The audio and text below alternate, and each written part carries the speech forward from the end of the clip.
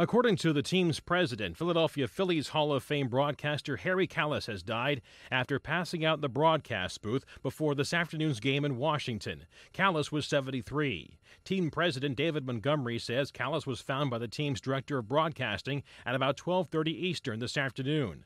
The 73-year-old Kalas had been calling Phillies games since 1971 and was widely known for his work with NFL films. Among his career highlights, Kalas called the final out of the Phillies World Series clinching win over Tampa Bay last October.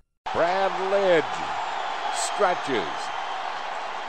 The 0-2 pitch, swing and a miss, struck him out.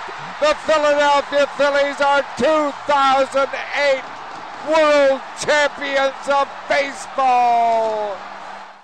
Kalas was elected to the broadcaster's wing of the Baseball Hall of Fame in 2002.